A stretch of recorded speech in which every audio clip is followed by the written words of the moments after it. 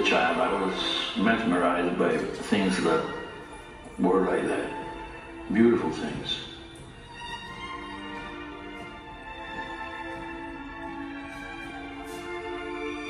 I was a child like everybody else, throwing stones, and every once in a while I would see beautiful things and I stop and look and I said, that is something extraordinary.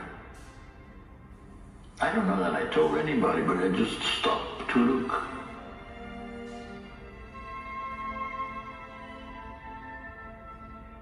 Beauty has a power of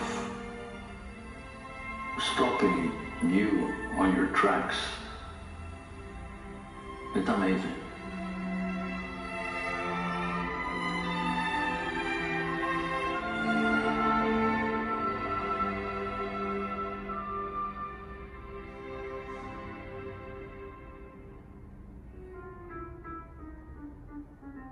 I have always books around me.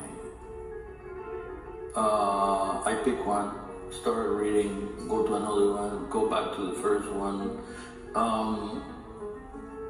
I guess to give it time to settle in. And so the painting does the same process in which the characters for some reason change and they take their own volition and their own interest and they behave in a way.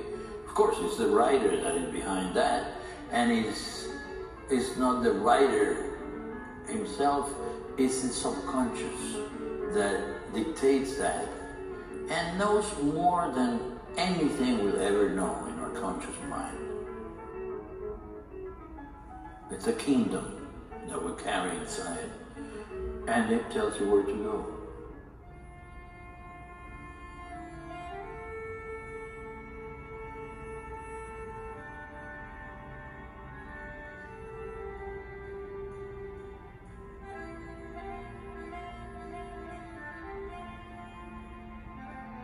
But it's like a dream. In a dream, everything makes sense. But if you analyze it, there was nothing that makes sense. Things, you understand them intellectually, but visually, they were not. So, once you have established the parameters of the painting, where are you going, where are the feet and where is the head, where is the front of the cart and the back of it, still life, whatever you're painting. First you do the drawing, sometimes a very fast drawing, very sketchy. You probably need to go into detail afterward. Try to make it more concrete. Or some other times you leave it like that, and the oil does the rest of the trick.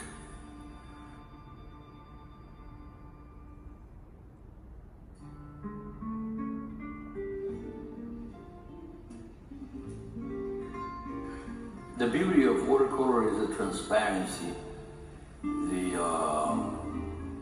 immediacy of the medium.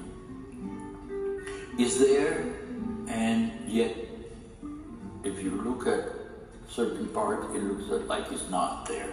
It looks like something that is totally translucent, but the effect is extraordinary.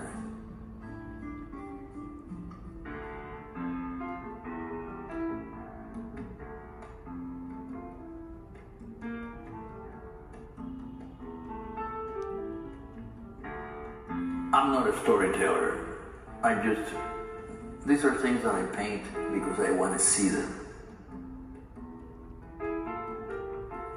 It's a sort of meditation. It's, you're concentrated on things that are there and they're not there.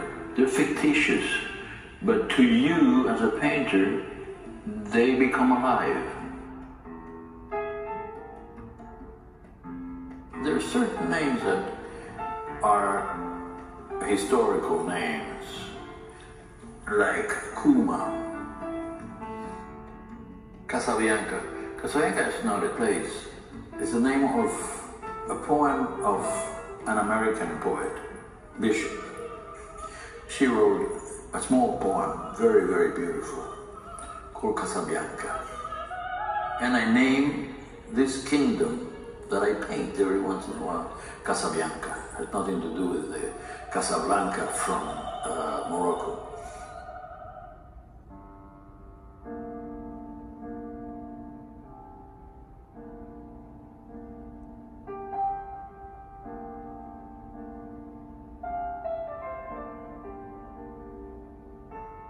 I did once a painting of a black man writing poems next to the shore. And it came from a man I saw in Italy at a beautifully appointed beach where I used to go with my children. And he used to come selling watches of all kinds. But he sat by himself there, probably counting his money or something. He was a large man, fat. And I saw him from far away and I said, it looks like a king. And from there, you see, it became more and more, that gave place to another thing. And in my mind, he was writing poems or his memoirs or something.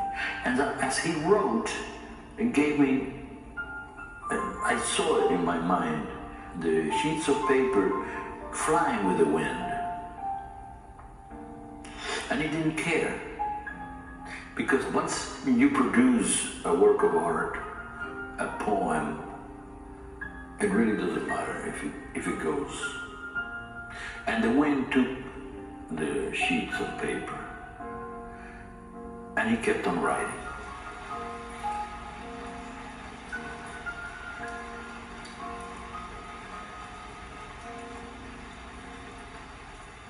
You paint, and the process of painting is the one that liberates you.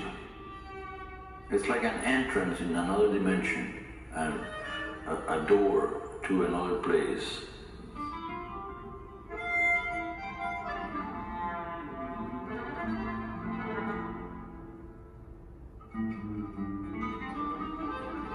That's Harley Davidson that I'm painting in a night landscape. I think that sometimes one paints to prove to yourself that you can do it. To make a scene at night, it's hard. It's a challenge every time that I paint. I have doubts all the time. If you don't have doubts, it would be very, very boring. You have to always have doubts that you can do it, and then you do it. I paint because I want to see the dream forth, is there, materializing it as if by magic. You create that which you are interested in seeing.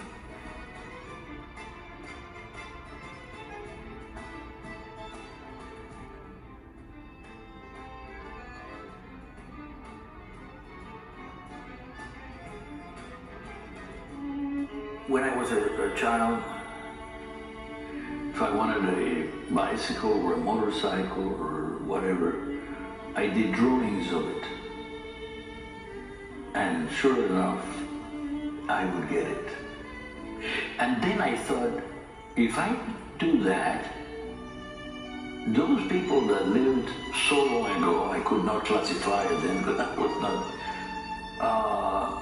I was thinking of the Neanderthal without knowing their name.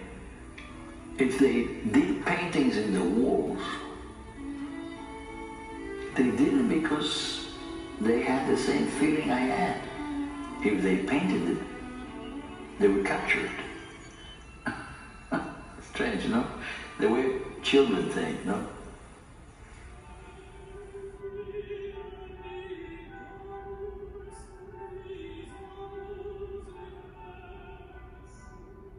My mother was very perceptive and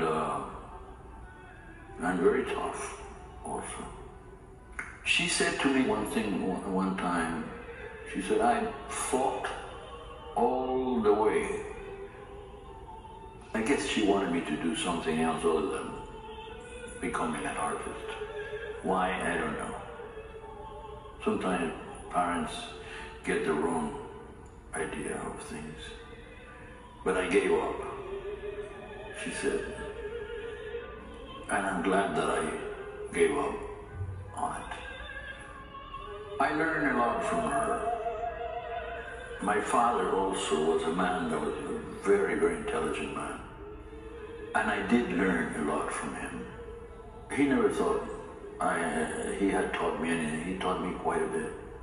And I am very, very grateful to both of them.